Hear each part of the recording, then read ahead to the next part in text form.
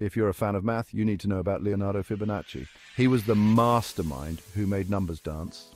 Born around 1170 in Pisa, Italy, Fibonacci was no ordinary guy. He grew up in North Africa, where his dad worked, soaking up all kinds of mathematical knowledge. This made young Leo curious, really curious.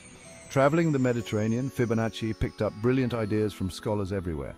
He discovered the Hindu-Arabic numeral system, a game-changer compared to clunky Roman numerals. Imagine math without it. In 1202, he wrote Liber Abaci, showing Europe how to rock this new numeric system. But wait, there's more. Fibonacci introduced his famous sequence, where each number is the sum of the two before it.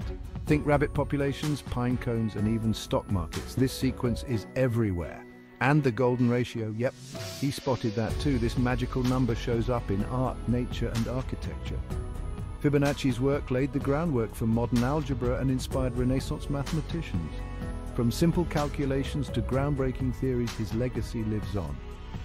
So, next time you see a sunflower or check the stock market, remember Fibonacci, the man who made math awesome.